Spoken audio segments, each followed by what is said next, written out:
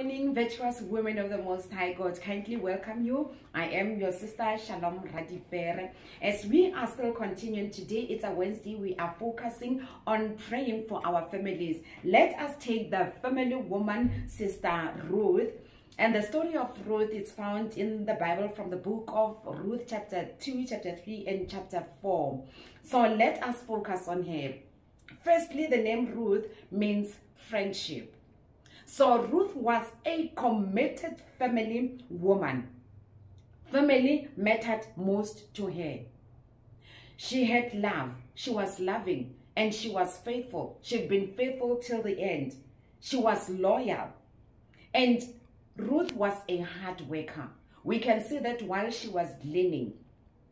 By gathering what was left behind during the harvest. She woke up very early and slept very late to show that she was a hardworking woman. And her high levels of commitment to her family.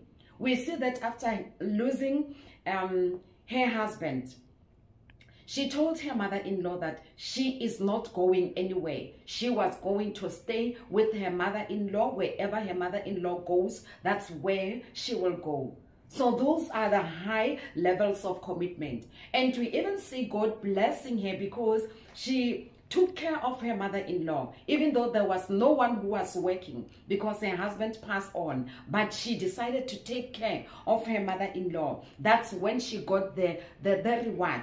God blessed her. She obtained an inheritance among the chosen people of God. So we can pattern after Ruth, virtuous women. She is our virtuous woman for today, which is day 3. And let's continue again tomorrow with more virtuous women of the Bible. I love you all and I appreciate you. Thank you.